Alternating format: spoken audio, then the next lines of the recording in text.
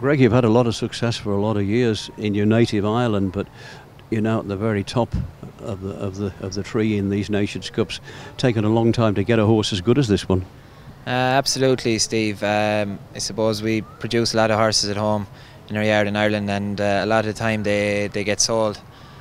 Fortunately for me, this horse was bought by Lee Kruger of Caledonia Stables in Canada as a 5-year-old, and I've been very lucky to produce him up through the young horse classes at home in Ireland. He's always looked very promising, and thankfully he's come out this year and he jumped his first Super League in Lumen. He was 4 and clear, and then we went to Le Ball again, he was 4 and clear, and we're on the team again from tomorrow. So I'm very, very thankful for the owners to give me the opportunity to compete at this level on such a nice horse.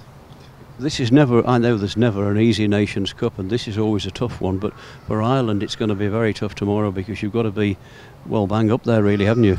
Absolutely. We had an unfortunate start in Lumen. It didn't go according to plan for the team.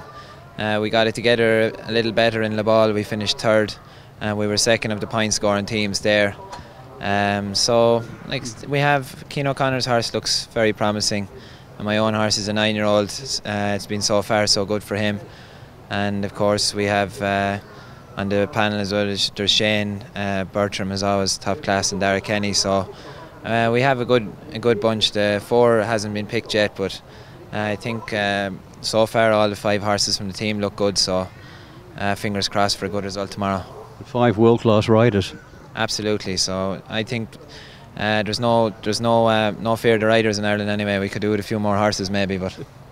You're not on your own there. A lot of countries in the same boat. That's true, that's true. Yeah. Where have you got to finish realistically tomorrow, you know, to try and be qualifying for Barcelona, do you think?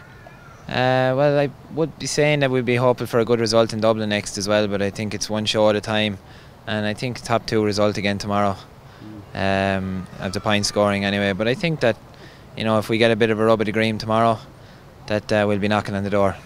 And it's a knock-on situation, isn't it? If you get through that round 2, the Europeans, and 2 Barcelona, it's Olympic qualification you're after as well, isn't it?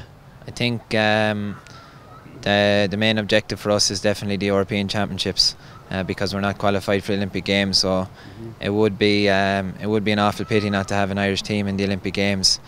So it's definitely a top priority for us. We'll be looking out for you tomorrow. Thanks for talking to us and good luck. Thanks a million, Steve.